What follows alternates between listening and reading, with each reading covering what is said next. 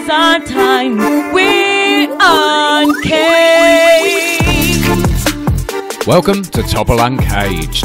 I'm Steve Topple and you're locked on to the UK's hottest politics and music podcast. Each week I bring you the rawest takes on the big stories making the news, always joined by a very special guest. Then I pleasure your mind, body and soul with the freshest, most banging international music going. Uncaged.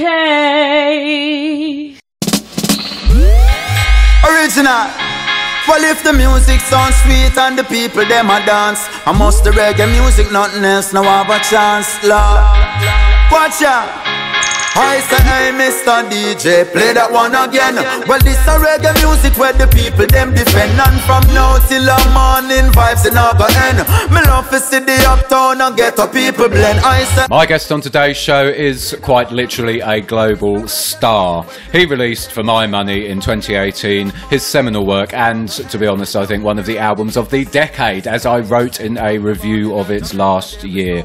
It is an absolutely stunning hybrid of genres, musical styles, plus with some of the most conscious lyrics going.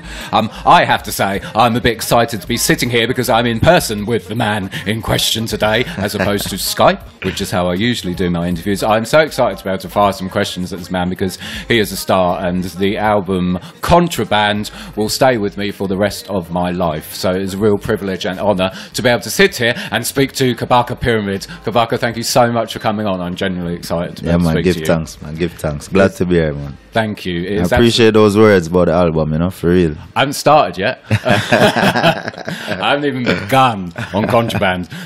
But no, it's a real privilege to have you, and I'm very excited to speak to you. So thank you. I will try and keep calm. Just bringing up to speed on what you've been up to. You've done like this massive tour this year, and you've been playing loads and loads of festivals. We were chatting about it off air.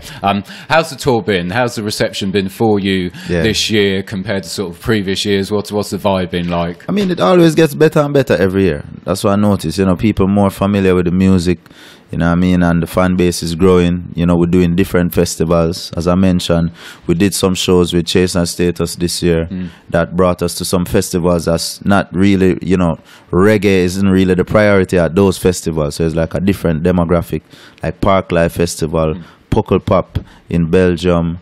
You know, we were in Estonia, you know, all over. And of course, we did some of the traditional reggae festivals like Summer Jam, you know, in Germany. We did Color Cafe in Belgium that we've done a couple times now. And, you know, it's just great. It's a great experience. It's a long tour. Yeah, we've been on the road from early June. You know what I mean? You haven't finished yet? Yeah, we have 1 more month. So we, you know, the band is gone back, but we're doing some more shows, you know, in Japan, you know, with a sound system, JAWorks over there. So that's going to be crazy. You know, the first time going to Japan. So looking forward to that. What do you think the Japanese audience is going to be like? How do you think they're going to be? I mean, I've seen videos and stuff and it looks crazy over there. It looks like they really know the reggae and dancehall. You know, I get some places it seems like it's more roots reggae, like that. Into that and that alone, and then some places is like dancehall, you know, because a lot of Japanese come to Kingston and they go to Passa Passa and they go to all of the, they got to, you know, Wednesday Wednesdays and all of the different, you know, dancehall parties. And you know, I believe there was a dancehall queen from Japan once. Oh, okay. You know what I mean? Yeah, so yeah, they really love the music, and they, you know what I mean, Japan sounds always linking us over the years for like dub plates and things like that. So, you know, it's definitely been, they've been supporting the culture for sure. Excellent. And you touched on Chase and Status. I wanted to ask you about that actually, because Murder Music that you did with them, it was kind of like this. It was drum and bass, but obviously it had sort of elements of jungle in it as well, and it was a real kind of brilliant track. Don't get me wrong, it was absolutely amazing. But I'm interested because obviously, I mean, especially in this country, jungle was originally derived sort of out of reggae and out of ragga. And was that kind of move into that kind of style of music, was it always something you were interested in doing, kind of? I mean, because your background's hip hop and reggae, isn't it? Exactly. I'm always interested to see the kind of offshoots from reggae and reggae culture. You know what I mean? And when I see how even Chase and Status do it, it's basically coming from sound system culture. You know what I mean? And I've heard a little bit about how jungle came about, you know, with using the vocals and putting them over different types of beats, which is basically like what we started with the music doing. You know, taking reggae and dancehall vocals, putting them over hip-hop beats. That's how we started as a sound system in Kingston, you know, and that's how I got my break into music. You know, so it's just interesting to see how the culture, you know, has spawned these different elements all over the globe, and I definitely was interested in doing something within jungle because I like the vibe of it. You know what I mean? It's very heavy, the bass, all of that, and it's a different vibe, but definitely appreciate it and appreciate the organization of that aspect of the industry too. So it's another avenue for us. You know what I mean? Because we're all about expanding the avenues for Jamaican artists to see revenue too. So it's definitely an important step. Yeah, there is. I mean, sort of in this country as well, jungle and drum and bass is something that's never really gone away either. Yeah. It's been quite a constant since sort of the early 90s. True. It's had incarnations, sort of resurgences, and then but it's always been bubbling on the surface, and sort of Chasing Status and a few other artists sort of brought it back, as it were. So it's quite a... So would you say they kind of brought it to the mainstream, or it had its height like that in previous times? Do you know what? I mean, in my lifetime, I'm 38, and what's happened is, because I remember jungle starting in the 90s, and it started off with sort of Shy FX, who was still obviously going in these days, and it was really, really jungle. True jungle was really popular in the 90s, and then it kind of morphed into drum and bass, and then when you had sort of the rise of garage music, and then the incarnation from that, which was grime music, it kind of took a back seat for a while. And I think acts like Chasing Status and Shy FX are still sort of performing and still quite big. And the way they've reworked other people's tracks as well. And I mean, Chasing Status, what they do particularly well is they bring in acts from outside of the D&B arena to do essentially what you do. Like what we did, of course. This amazing crossover. True. So, and I think, I want to talk to you about sort of reggae and how it's morphed over the years, but in the same way reggae's morphed, drum and bass has morphed as well to keep itself relevant. But the sound is essentially the same. It's just different mechanisms. Yeah, I get like the arrangement, like building up to that kind of crazy point. The drop. I get those elements are always there. No, exactly. And it's fascinating history in relation to reggae as well. So obviously I have to ask you about Kontraband. We have to talk about that. I know it's sort of where we now, we're August. I mean, it's nearly 18 months, isn't it, since you released it. As I said in the introduction, as I wrote in the review last year, absolute masterpiece. It literally is an album which I will think of probably when I draw my last breath on this earth. It's such a phenomenal album, Kabaka. Appreciate that. Just...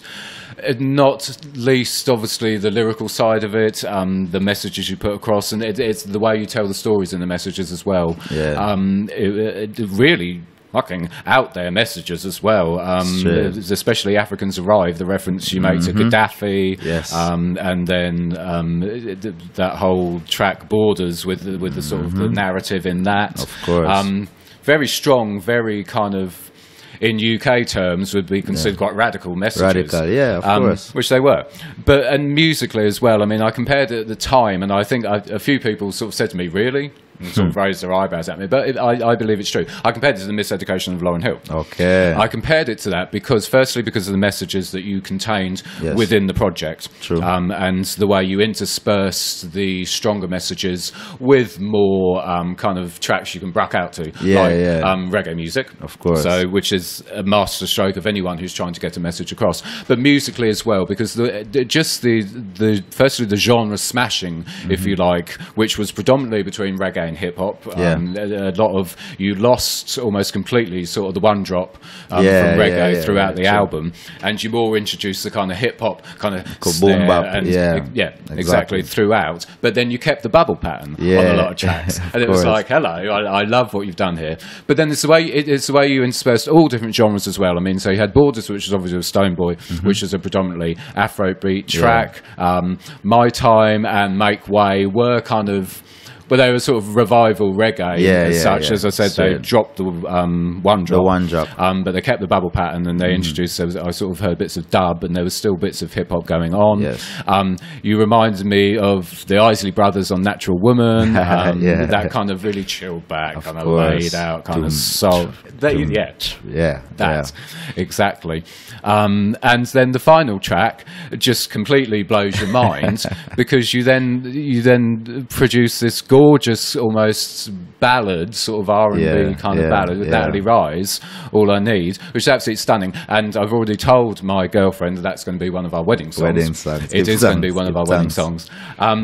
And also then you touch on dancehall with kind of Caught Up, which is kind of dancehall, but it's also, it's for my ear, it's got elements of kind of two-step in it, which is kind of it was big over here in the noughties, this kind of garage sound where they took away the four to the floor kind of beat and introduced two-step, which had lots of kind of tinkering kind of on the snares and the hi-hats. Okay, and, I get you. I get you. Yeah, there was no I set get you. drum pattern. True. It tends to be on the 2 and the 4 beats where the main drops, and then there's tinkering in the background, and you kind of there was incorporations of that into it. Definitely.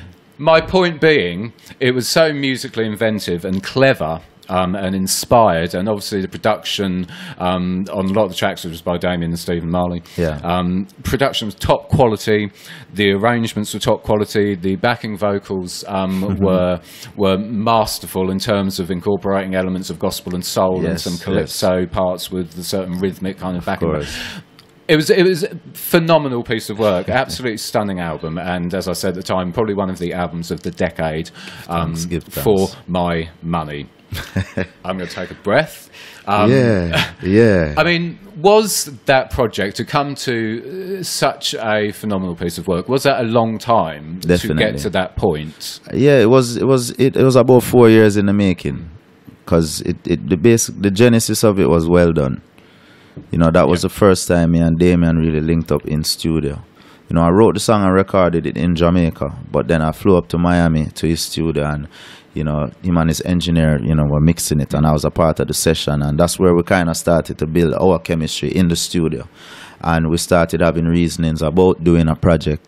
You know, he's interested in doing more production, of course, as you can see now with Third World, you know, being kind of the second album in this new phase then of Ghetto Youths, what's happening right now. Obviously he did, like, you know, the Setup Shop volume 1, 2 and 3. He did, you know, Wayne Marshall's album as well, you know, and he's been instrumental in all those productions.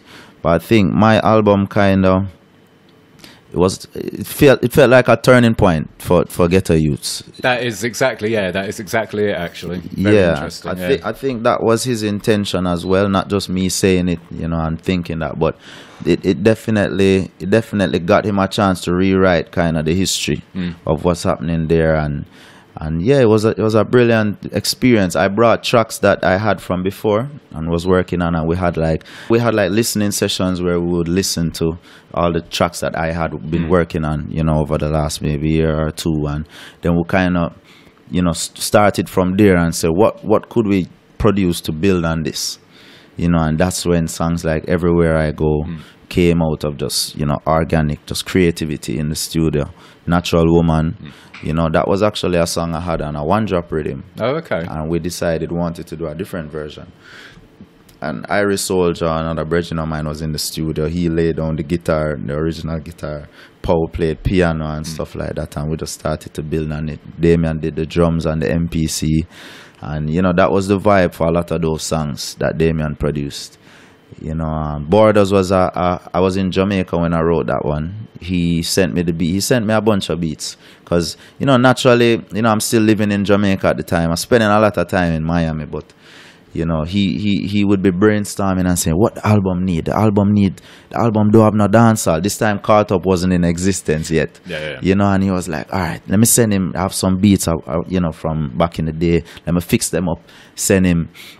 You know, so I got that beat, and he was expecting like a nice, you know, love song or something like that. And then him hear me talking about Break Those Borders Down, but he loved the song. You know what I mean? We all loved it, and, you know, it ended up being the second single. You know, and yeah, that was, you know, it was very organic, you know, how the songs came together. You know, Make Way was Protege, you know, a brethren. You know, Protege has different, you know, guys who he works with, and, you know, this brethren named A-Track sent him a beat, and I linked Protege one day, and he played a bunch of beats that he had. Some he made with his team directly, some other producers in his camp would send him, and I picked that one, and I ended up doing a verse on it. I sent it to Pressure. Then Pressure actually came to Jamaica shortly after that, and, you know, he was at the studio for maybe 25 minutes. Is that it? And he's like, I just left him around there. You know, I left him around there, and then, you know, I left for maybe 15 minutes, came back, and him say, yo, I think I have something. And when the man That's started amazing. sing Make Way, you know, rock busting through your gateway, and with us, you know, I said, all right, cool, we're done. And then he went back to Atlanta and he recorded it. You know, I added on the rest of verses. I re-recorded them over by Damien's studio, and then Protege got the, you know, he did the production and that, the mixing and everything on that one. So, you know, it was crazy. Every track has its own story, you know, and it's amazing how it all came together and how we could bring all these different elements. You know, Sharita did a lot of the background vocals.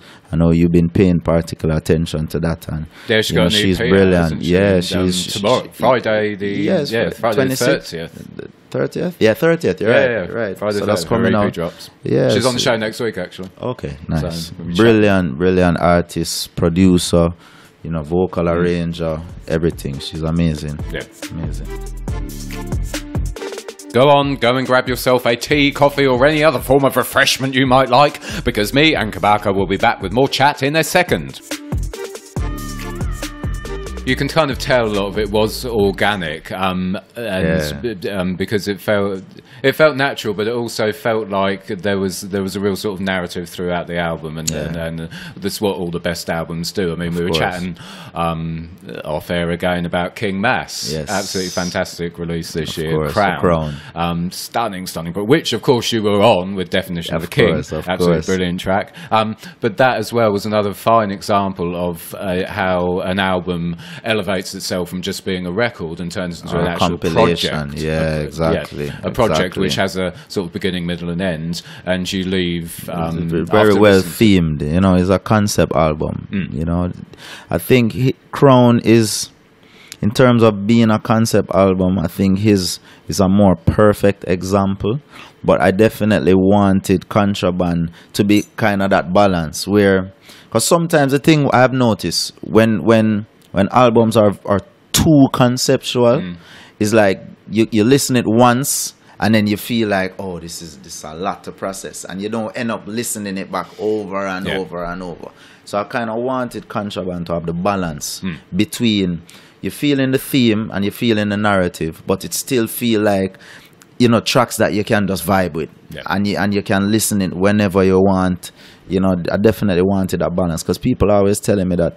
I remember Taurus Riley told me that my music is mood music. It's a particular mood you have to be in to listen Kabaka. So I definitely wanted to diversify. That's why we put songs like Caught Up, you know, where we did songs like All I Need, to bring diversity to. It's not just, oh, Kabaka is that deep artist, you know, but I can be deep in different ways. You know what I mean? Is that kind of vibe. And I definitely love when we actually did the song Kontraband. That's kind of when the whole theme for the album really emerged and presented itself. It's like everything became Kontraband. Is this Kontraband is that, you know, that product or that substance that the authorities don't want it to have, but that we are pushing it. You know what I mean? We are smuggling it across the border. You know what I mean? And messages like in Make Way, Meaning of Life, Borders, these are things that, you know, society, they don't necessarily want you thinking about these things. They want you thinking about, you know, money and partying and, you know, all of these things. But I think Kontraband, the consciousness within the music became Kontraband. You know what I mean? And that became the album.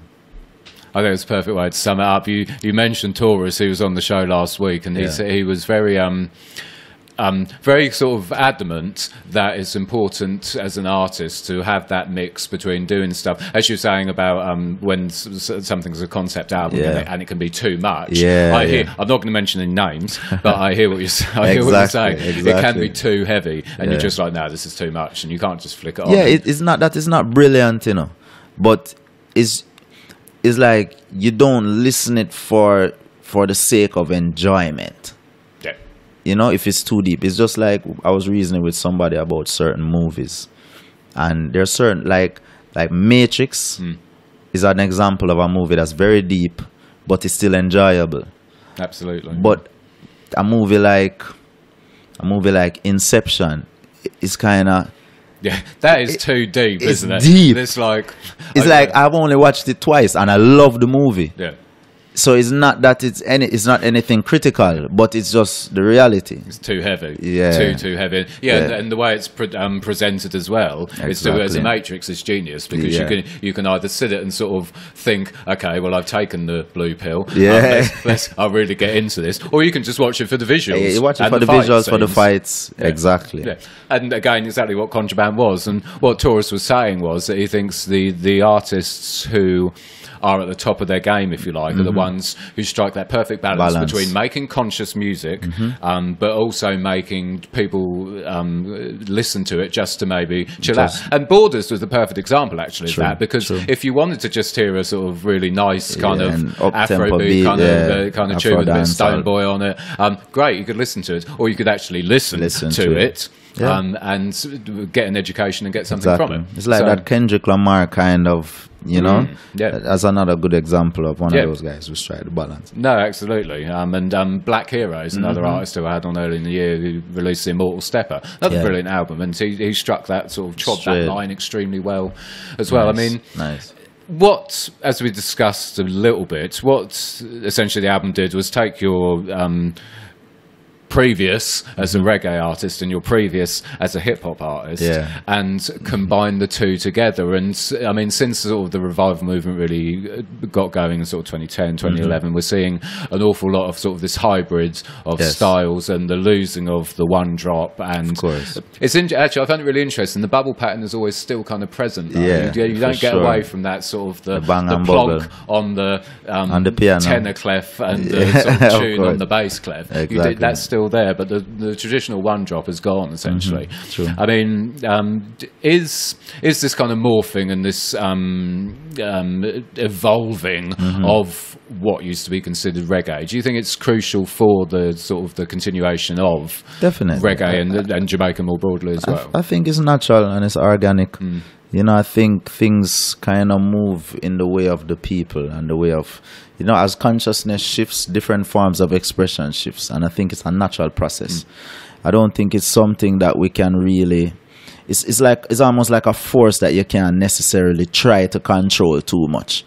You know, you can for periods of time, like industries and labels, they can push things on you, they can spend and promote certain things, but you can't stop change.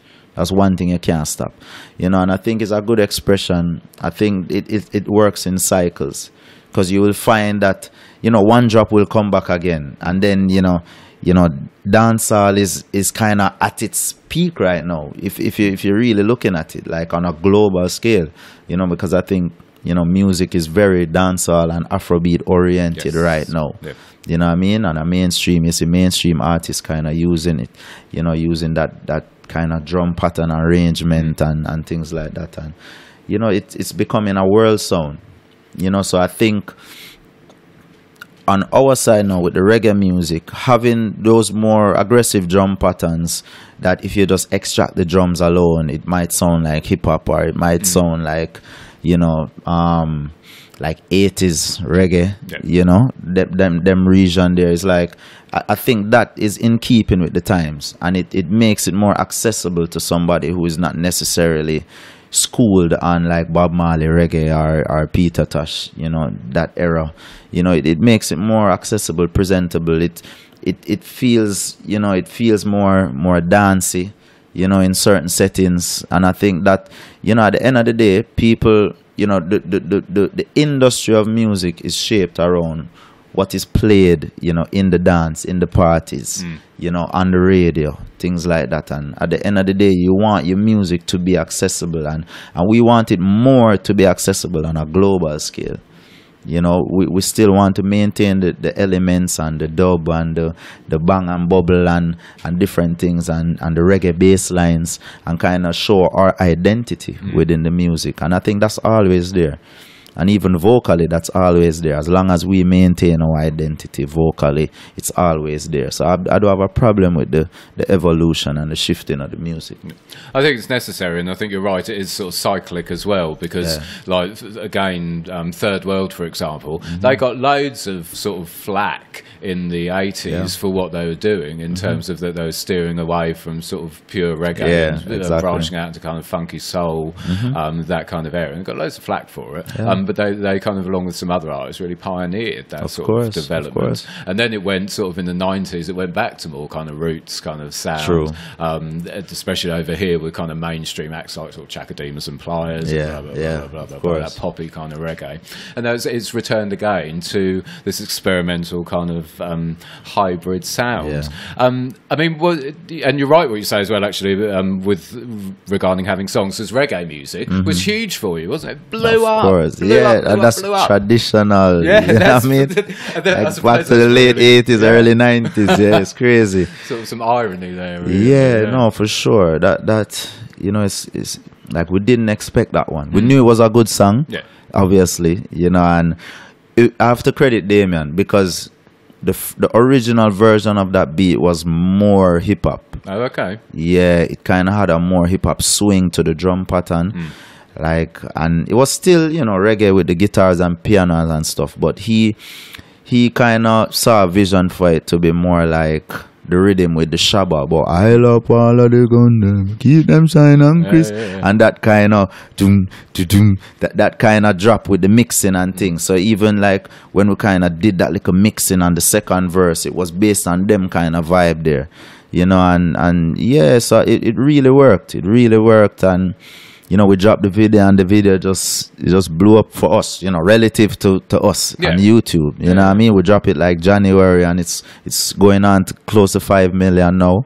You know, it's crazy, and we definitely just love the support for that. And you know, the message in the song for me is very important too, because it's really paying homage to the music and talking about the importance of the music, how important it is to people abroad, and that we as Jamaicans recognize that, look, this is our culture, this is our diamond mine, you know, this music, you know, so we should really cherish it and be proud of it, you know what I mean? And yeah, sometimes you feel like the powers that be in Jamaica don't really see the total value in it, because they maybe think that the reggae industry is not, you know, as organized, or it's still kind of this hustle vibe. But you know, regardless of anything like that, this is what people know Jamaica for. You know, I always say reggae, Rasta, and ganja is a trinity, and these are three things that are suppressed in Jamaica. You know what I mean? So it's like, what are we really doing?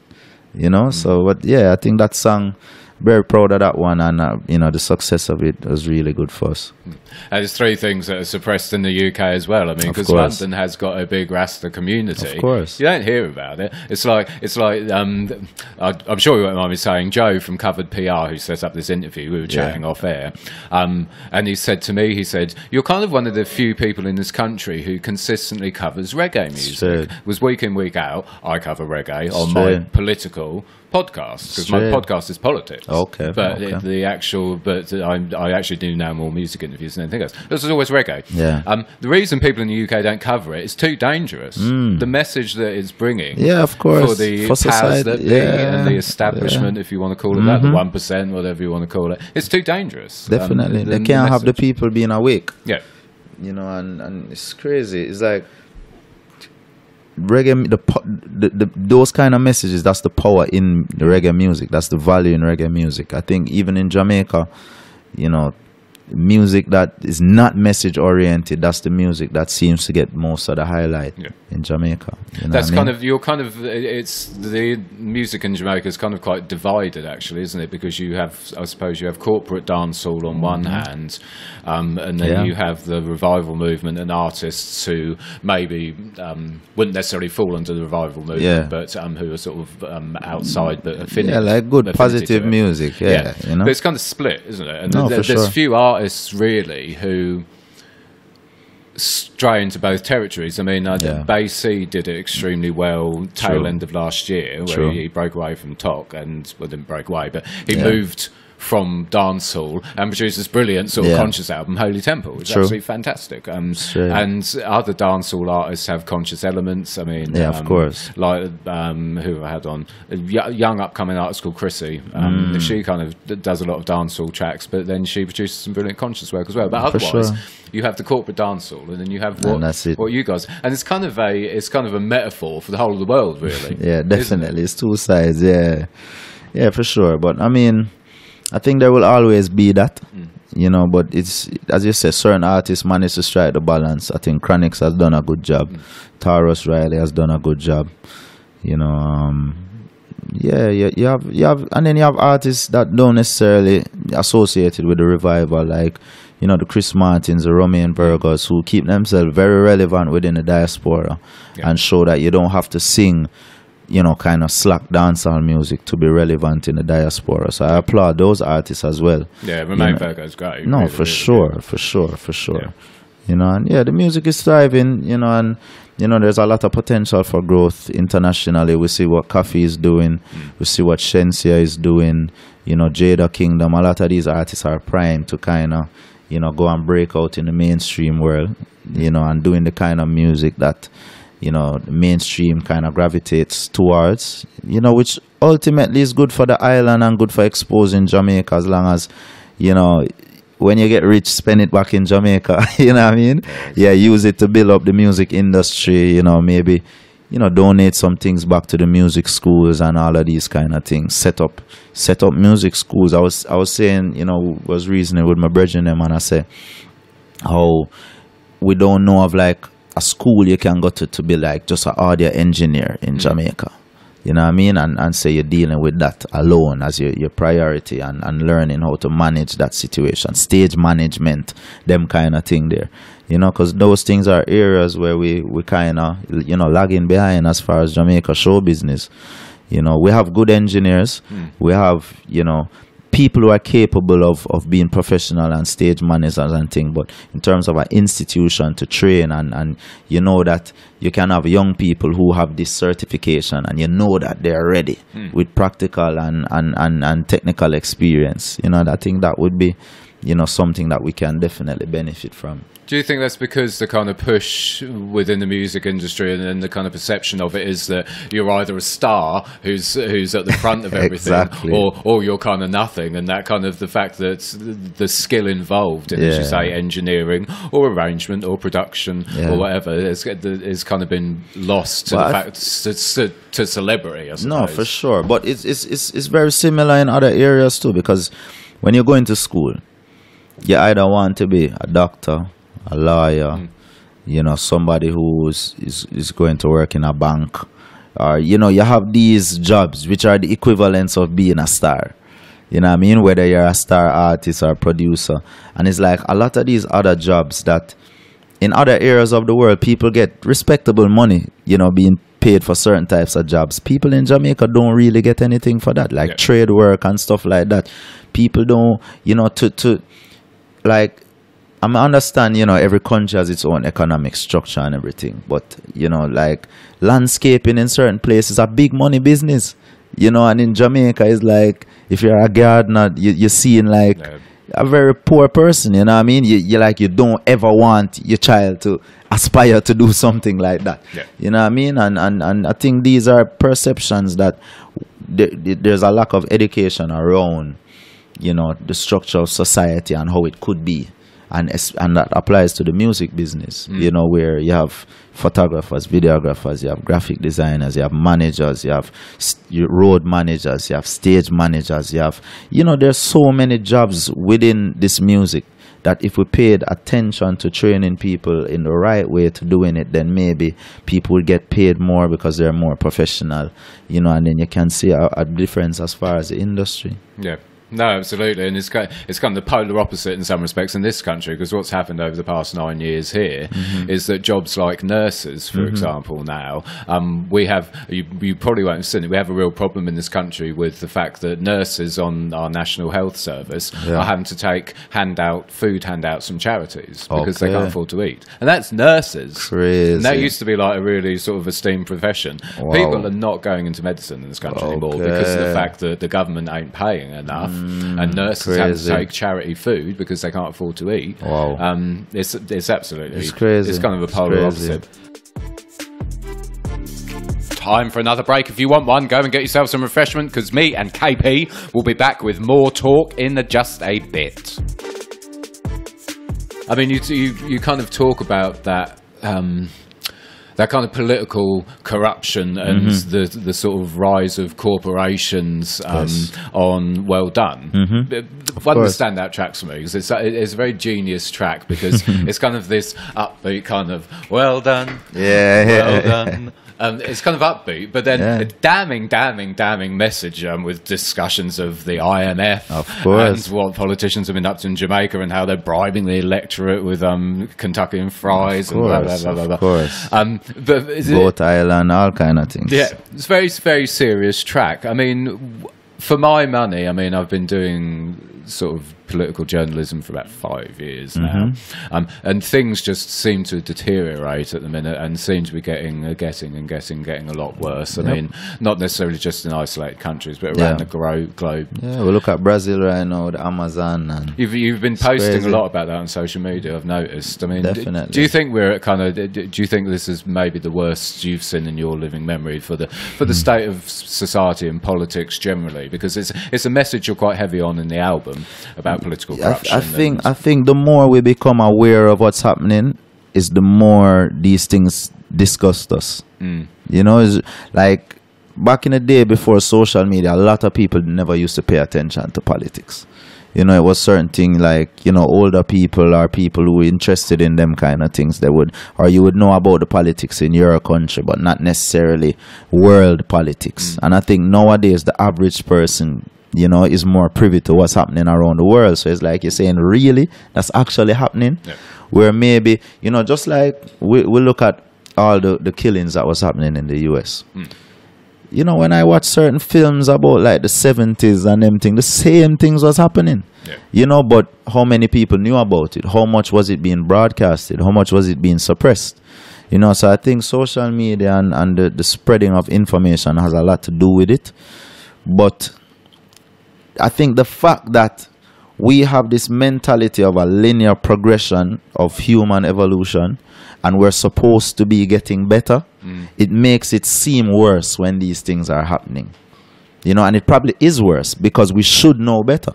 We should know about the effect of the environment and you know, whether you want to call it global warming or whatever it is, we can see tangibly that the weather is changing, that species are dying. And to know that somebody can be in power and be overseeing the burning down of our, you know, or one of our largest isolated oxygen sources in the Amazon. It's crazy.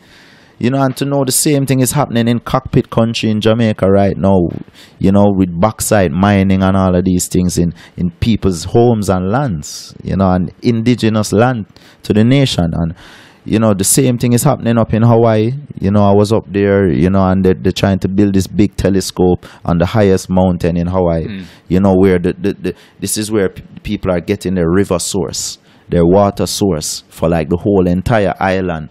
You know, the majority of the island is getting, and they want to pollute it with these toxic chemicals that will be coming off of this. You know, they built mostly like, it's something like they built 12 telescopes and like 8 of them not even working anymore. Really? Yeah, it's some kind of number like that. Okay. You know, and they want to do another one, and it's crazy. And to see, you know, but the other side of it, you know, they're able within maybe 14, maybe 13 days, they rallied 3,000 people up there to protest. Okay. You know, and that's amazing too. So, you know, we know that information is spreading positively and negatively. You know, but we really have to do something about it. And I think, you know, doing songs like this is just my little, you know, drop of water in the ocean of change, you know. I mean, this is exactly, and this is the thing. And I think there's something to be said for the fact that we've been polarized as a species, if you like, by social media, because we're now, I mean, there's very distinct two groups of people really on this planet. There's those who are woke and who are aware of what is going on, and there's those who sort of, if you want to coin a Matrix kind of analogy, have taken the red pill and just switched off from it all. Of course. And it's very polarized, and I suppose it's a case of waking up more people. Definitely. And that's when social media is a force for good. But and especially in terms of what's happening in the Amazon, I mean, you'd think that in 2019, with everything we know, that as a species, not one person would consider doing something like this, and yet Bolsonaro seems to be sort of probably have a hand in it somewhere, and we know US mining companies have got a very, very big hand in it. It still amazes me that I shouldn't be shocked by news, but I still am. Yeah, Do you know what I mean? Shocking. It's I shouldn't still be. shocking. I know all this shit. I know True. how bad these people are. True. But it still shocks me. It True. still shocks me. Yeah, it's sad. It's sad, but you know, as you say, you know, more people are becoming awake. More people are, you know, waking up to what's happening, becoming enlightened to these situations, and we've seen how the effect of social media caused, I think it was Norway to want to back out of their deal with getting beef from Brazil, to kind of stall this whole beef industry, you know, reasoning for this, you know, clearing out the lands and things. So we see the power of social media to make change, because I'm sure they've known that it's not like this thing is just happening now. They've been getting beef. They know that land is being cleared to get beef, but because social media put pressure on them now. Yeah. So it's a real force, you know, and we have to use it. Yeah, no, absolutely. I think it's very apparent in the UK at the minute, because we've got a massive controversy about Brexit at the minute, and the fact that Boris Johnson is going to be shutting down Parliament. And immediately, as soon as it was announced, immediately petitions went online, immediately demonstrations were organised, and that forced a lot of MPs, interestingly, to go, oh, okay, well, no, we don't agree with this. This is very, very bad, and we'll protest with you after they saw the public reaction. Of course. So, I think it can be a force for good, but I think music as well is crucial in this, and that's why when I started doing this podcast, that's why I went, right, well, I'm going to do a politics section, but I also have to have music on it as well, course. because I think music and the arts more broadly are crucial in all of this, and especially music, because you find me one person on this planet who could say, hand on heart, they don't like some form of music in some way or another. I don't think that person would exist. And I think music is extremely important. Universal, yeah. And do you agree? I mean, do you think music is one of the sort of key ways which we can change Definitely. Music, us as a species and as a planet? Music programs people at the end of the day, for good or for bad. It's a programming tool. You know, advertising agencies use it. You know, record labels use it, you know, movies use it to set the mood and set the tone for, you know, what they're trying to express. And it's definitely a medium, you know, for literally putting messages in people's minds. You know, so if you're going to do that, you might as well do something positive with it. That's my whole aim for doing music. That's what gives me purpose, and, you know, makes me feel good about performing the same songs every night. You know, you know, as an artist, you must kind of at some points get a bit, okay, so I'm singing Caught Up Again. Exactly. I'm caught up in the song. I hardly even sing Caught Up on the road. Oh, okay. I sing people mostly want to hear like the message songs from me. Oh, okay. Excellent. Yeah. It's, you know, if every now and then I perform some of the love songs and things like that, but yeah, you know, it's crazy. Yeah, and I mean, what's also present in your music, which is extremely consistent throughout it as well, as the subject of Africa, obviously because you're Rasta, and that is the motherland, but it's a persistent and very strong messages as well, as I said sort of earlier on the interview, especially Africans Arrive. Some of the messages contained, they're very, very controversial, especially about Gaddafi. Don't mention him in this country. Bloody hell, of course. You'll get locked up. Never mind caught up. But very strong messages, and I've noticed that it's always been there, obviously, especially with sort of older reggae acts. But there's a lot more artists talking about Africa now and the situation for the continent, and talking about it in very, very positive ways. And yet, it's almost like, okay, so Africa obviously suffered at the hands of colonialism. Of course. It's now we almost have this corporate colonialism, is what I like to call it. Because if you look specifically, and I wrote about it several times a few years ago, especially sort of mining in Africa, because what most people don't know, mining and the export and import of diamonds and precious metals and minerals is the UK's biggest export, even though we don't take them from this country. Crazy. It's because we take them from Africa and they get traded out of London. So we take all the money for them. Anyway, my point being that there's this form of corporate colonialism that still exists. There's still colonialist attitudes, obviously, but I mean, it's now corporate, because places like DRC, places like CAR, mine, all their resources is pillaged, often with huge amounts of tax evasion involved, so no money is actually going back into the country. And that kind of That's why Africans Rise Again was one of the standout tracks on the album for me, because you were straight to the point. There was no messing around with you, and you did this genius thing as well with juxtaposing your lyrics and your verse in it with Akon's sort of contrasting bit, which was from sort of with the shoe on the other foot of someone who's like, well, I don't care. Kind of, I will bleed. I will fight you for it. Genius way of constructing the song, but a very important message throughout. I mean, do you think that we will see in our lifetimes, because we're sort of similar ages, Africa finally come into its own, because there is this developing awareness of exactly what has been going on? I think some nations are prized for it, are primed for it. I think I saw a list of the top 10 fastest economies in the world, and I think about 5 or 6 were African countries. So, you know, we can see where like Nigeria, you know, Ghana, obviously South Africa is, you know, pretty much thriving in certain areas. Kenya, you know, Ethiopia, a lot of these places, the economies are rising. But who is in control? You know, we know that it's China doing majority of the development in a lot of these, you know, I think it's Republic of Congo, where basically China owns the port, or owns their whatever they're shipping, or you know what I mean, whatever they're dealing with there. And yeah, it's kind of crazy to see, but we know that the potential is there. Like even Akon said, Africa is the only place where a black person can, you know, go from, you can go towards being a Fortune 500, you know, person within 5 years.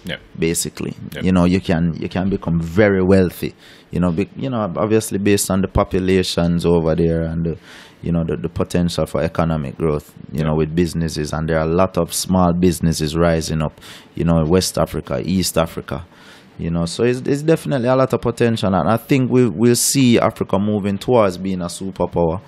You know, I think they will continue to suppress it or try to, you know, control that, but definitely it's growing.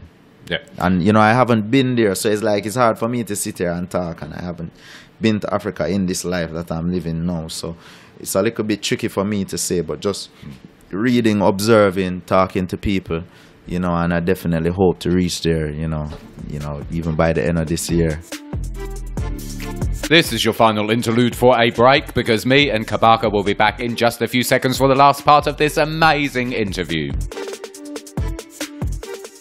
You're spot on. I mean, what you say about China is fascinating, because there's still this interference. So it's sort of the prime example for me is the situation with Sudan and South Sudan, because obviously Sudan was affiliated and very closely tied to China. South Sudan is very closely tied to the West, and that sums up the state of the country. That there are constantly foreign powers with their fingers in these pies, and not that it's the same the world over, but for sure.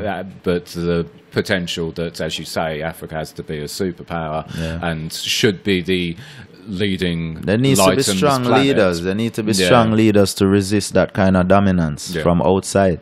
But do you think those right leaders are possibly there yet? Because I mean, we've seen the challenge always is. I mean, for me, especially what was going on in Sudan recently, and it's the same in Hong Kong as well. What's happening in Hong Kong? So you've got China, who's bad. We don't deny they're an authoritarian state.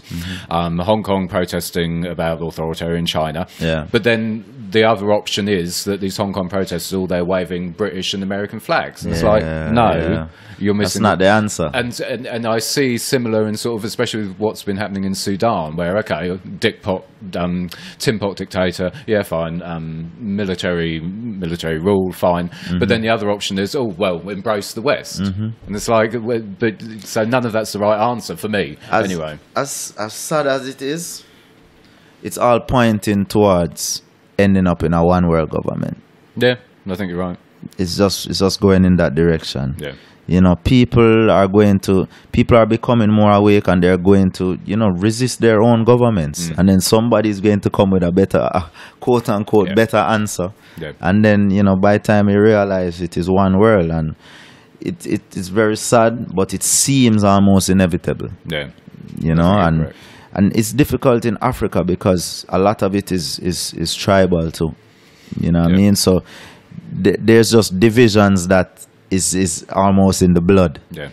You it's know, the same in the Middle East and Yemen as well, isn't it? With I mean, it's so divided by tribes. Exactly. You can't be on the side of the Houthis predominantly because then it's divided up into tribes anyway. So, it's difficult. It's, you know, but as I said, there needs to be strong leaders. I think, you know, I speak about Gaddafi because we know that he was trying to, you know, bring back the gold standard, you know, for oil, for money, trading. I laugh, but and we wonder why they got rid of him. Exactly. You know that's why. And you know, he was definitely, you know, for better or worse, he was a strong leader. You know, he was about what he was about and trying to get, you know, things that he wanted to implement that would have benefited Africa, you know, in my opinion. So, you know, it's crazy. So there has to be, you know, the leaders that arise, they have to be very diplomatic, you know, and kind of still build relationships with the West, but, you know, just stand up for yourself, negotiate in a way that benefits your people, you know what I mean? And ultimately, yeah, no, I completely agree. Let's shift on from politics and get back to the music, because your history is quite interesting, because you've gone from, you were a reggae artist, it was Raskas? Raskas. Hip-hop, you were Ronnie P. And now obviously we're Kabaka Pyramid. Is this Kabaka Pyramid the final evolution of you? Is this your final incarnation, or what do you think? I believe it's settled now. I believe the name is settled now. I think I found the right balance, you know, over the years, because I've never been, even from high school days, I've never been given a nickname. I've always had to come up with names for myself. Okay. You know, I remember even before, after Raskas, it was Aine Kabaka. Did you go? Because I read somewhere about how you liked Dini Kamosi. Aine Kamosi, Here comes that was definitely a factor in that name for sure.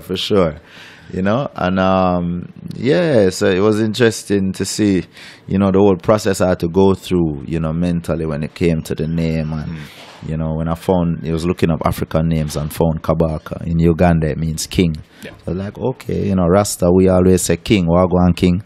You know what I mean? It's always, you know, trying to live up to the standard of His Majesty. You know what I mean? So that has always been something that resonated with me, and you know, merging the reggae and the hip hop side. Because at that time, you know, when I was doing songs on the name Aine Kabaka, it was like I was more singing than even now. You know, I probably didn't have as good a voice or voice control, but I wanted to sing and kind of sound like Sizzler. Okay. You know what I mean? So I have songs like that, and there was no real hip hop element in those songs. But you love hip hop though, don't you? It's course. all Eminem, Canvas. No, but that's what I'm saying. Ronnie P, you know, is a straight rapper. Okay. You know what I mean? US East Coast accent rapper. You know what I mean? And so it was crazy, just bringing everything together. And rebel music was kind of the epitome of that. Even a lot of people say no, how they want me to go back to the rebel music vibe. And even though I tried to in Kontraband, you know, give people that balance, which you obviously have noticed. Yeah. But some people are still saying like there is still like that rebel music vibe, like. And I think a lot of it comes down to a lot of those beats were done with samples. Like we were sampling Aine Kamosi and different, you know, old reggae and kind of sampling the reggae as opposed to playing it back. And I think that's kind of the vibe that people have been missing. And, you know, I have some plans to, you know, get forward to the sampling still, you know what I mean? And yeah, we'll see. But the balance is good because you cover all bases on Kontraband in terms of rapping, singing, and sing-jay. Sure. I like the balance, obviously. Just to wrap up, because someone shoved a note saying I've got 10 minutes left, and that was 5 minutes ago. So rest of 2019, Kabaka, what have you got in store for the rest of the year? You still haven't finished the tour, so you've got a couple of dates left on that. Yeah, so what we have else? Outlook Festival, and then we head to Japan. So looking forward to that.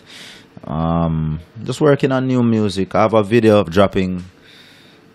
Well, when this airs, it will probably be out already. Oh, okay. Yeah, so we have a video dropping, and I might do another video from the album. Who knows? You know, I might do a lyric video or shoot another video from the album, because I still believe in those songs. You know what I mean? A lot of those songs, I almost wish I could have singled all of them. you know, and you know, but you know it goes already. Yeah. And definitely, you know, doing a major show in Kingston in December. You know, either one for myself or protege or one of the, you know, we'll be doing a show, you know, in a Kingston. Hopefully I get to go to Africa, you know, in December as well. We're talking to some people, we'll see. But yeah, just working on new music now and getting ready. I have a rhythm producing, and funny enough, it's a one-drop rhythm. Oh, okay. Yeah, I have like 10 songs on it, and I haven't recorded on it. Oh, excellent. Yeah, so it's really a producer vibe. You know, so I'm okay. working on that. It's being mixed now, so when we'll is that see. out? We'll see when I'm gonna release it. I'm thinking September, but I'll be on the road for most of September, so maybe October. Okay. You know, so we'll see, and definitely want to do more production and link up more artists together. Yeah. You know, and different people from different parts of the world. I want to link them together. You know, whether it's with myself on the track or not. You know, but just kind of be that bridge. Yeah. So, that linking is crucial, not least musically, but it's crucial for everything socially that we've discussed in this interview as well. We have to link up as best we can in as many ways as possible, I think, in these times. So, yes, and I think that's my 10 minutes is now gone, so I have to wrap this up. My goodness, it's been an absolute treat to speak to you. It's been fascinating listening to you. I've enjoyed it so much. And as I said, Kontraband, for me, was one of the albums of the decade. Give thanks, man. I always see your tweets, man, and I always see how you talk highly about the album, and definitely humble, you know. Absolutely fantastic. Give thanks, and it's been a pleasure to be able to speak to you. Kabaka Pyramid, thank you so much for coming on the podcast. Give thanks, man. Respect. Thanks for having me. Thank you. I have to be brutally honest about this. Of all the interviews I have done over the past 12 months, speaking to Kabaka was probably the most exciting one, purely because I absolutely love Kontraband. It was a standout album for me last year, and as I said in the interview, it will stay with me until I draw my last breath on this earth. He is stunning, such a fantastically talented artist, but moreover so consciously aware with thought-provoking and profound lyrics. So, what track to pick to play for you to sum up this artist and the whole of his album? Well, it was a tough call because every track on the project is absolutely stunning and all of them could have been hit singles, but I had to pick one, so I've picked this. It is called Africans Arise, and if you listen to the lyrical content of it, it is absolutely on fire. My goodness, does he spit some very, very serious points during it. And musically, it's also brilliant as well. This brilliant sort of merging of Iberian music coupled with some Afrobeat overtones. Absolutely stunning track. Here it is. It is Africans Arise by Kabaka Pyramid featuring the equally fantastic Akon. Africans Arise, Kabaka Pyramid, Akon. Check this out. Africans arise and be strong, yeah. Keep hope alive and be the eye in the storm, yeah. Africans arise and be strong, yeah. Keep hope alive and be the eye in the storm, yeah. I beg you please excuse me if you're not an African child. Stop digging up with African style. Crimes where them do to we have it on file. Them kill off Gaddafi fi we African Isle.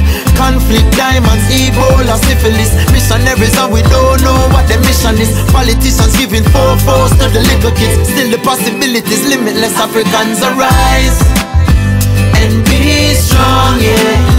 Keep hope alive and be the eye in the storm, yeah.